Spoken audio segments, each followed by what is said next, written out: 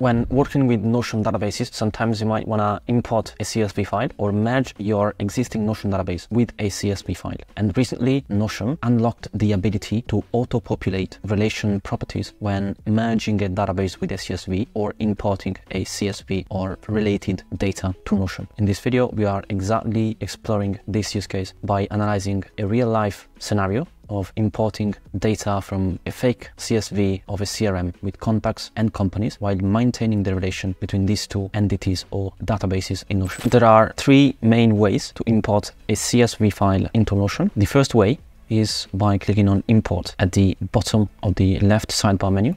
And when you click on Import, you will see the CSV option right here, together with other options. And when you choose CSV, you can then select your file.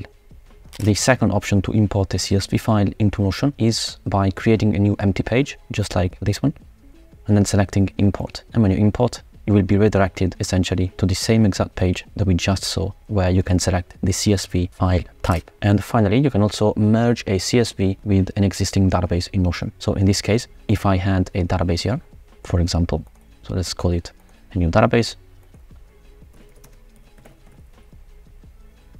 And you will see whenever there is a database, there are three dots at the top right corner. And if I click on those three dots, one of the options is merge with CSV. And it says, make sure that the header row is there in your CSV. And ideally, if the database in Notion is something that you've been using, the headers of the database correspond with the headers of your CSV as much as possible, so that Notion can recognize the different data points to insert and where to insert them correctly. For the sake of this video, we are using CSV files for organizations, which looks just like this, with a list of 100 organizations. These are fake data that I downloaded from the internet. And we are also going to use a CSV of contacts, again, fake contacts. And you can see that one of the columns in this contacts CSV is company, because each contact is related to one company, just like that. And these companies are coming from the company's CSV here. So for the demo, we will upload these CSV files as separate databases in Notion while maintaining the relations between organizations and contacts. Let's begin with the import process. We are importing two databases from CSV files. One is contacts and one is organizations. And contacts are related to organizations and vice versa. In the CSV file, you will see, as I showed you earlier, the company column contains names of companies from the organization's CSV that we want to use and relate automatically in the import process.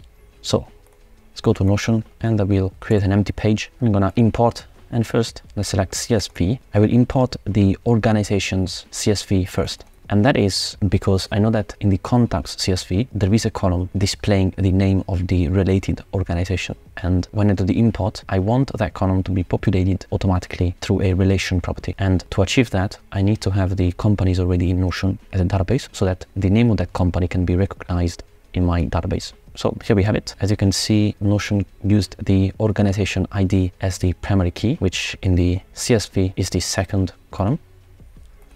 In this case, however, to make the automatic relation population import work, we need to have the name as the primary key in Notion. And that is because in the contact CSV, we are using the company name as the data point. And so Notion will recognize this data if it's the primary key in Notion. If we used the organization ID, then the way the Notion database is structured, with the primary key being the organization ID, would be okay. But in this case, to make this work, we will need to make the name the primary key. There is no way to turn a property into a primary key. So we will need to do a manual copy-paste quickly of all this data into the organization ID primary key. So that's a bit of data transformation. And let's assume for this example that we do not need the organization ID, so we can just override the data via the copy paste. Otherwise, we could have created an additional column here called organization ID, keep it empty for now, do the copy paste of the organization ID into that property, and then do a copy paste of all the names into the organization ID primary key. So for this example, let's keep it simple.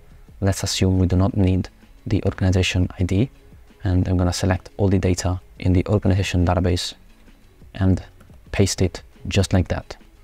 And we can delete this property. Let's also delete the index. All right, so we have all the organizations right there populated. And the second stage is to create a database, in this case, for contacts. And this database will have a relation property called company, which is the same name that we're using here. So I'm just going to copy this to make sure it is properly typed.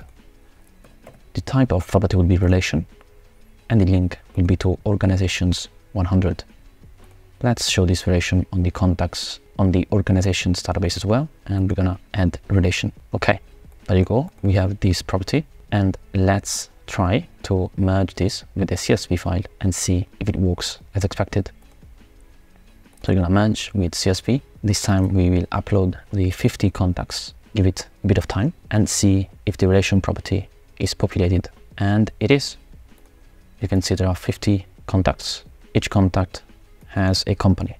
Some contacts do not have any company.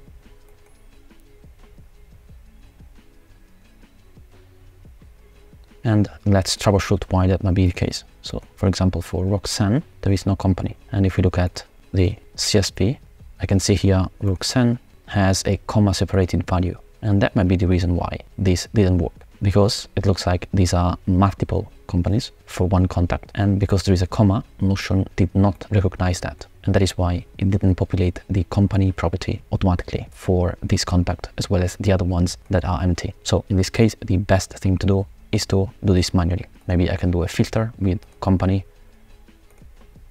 is empty, just to isolate those people. I can see 15 people. And then I can search through the CSV file to see the companies or company associated with each of these people and relate it manually here. If it's multiple companies, I can just do this. And that will disappear, and do the same for all the other contacts in this database. And that is it for now. Keep in mind that there is a limit of the first 1000 entries for the automatic relation to be populated from a CSV import in Notion currently, and that is due to performance optimization reasons. And finally, you can find a link in the description to a written essay on the topic of CSV imports, also including FAQs, edge cases, and any additional limitations that you might need to know when manipulating data in the extract, load, transform process of data analysis within Notion with the CSV. That's it for now. Thanks for watching. For any feedback, drop a comment below, and see you in the next one.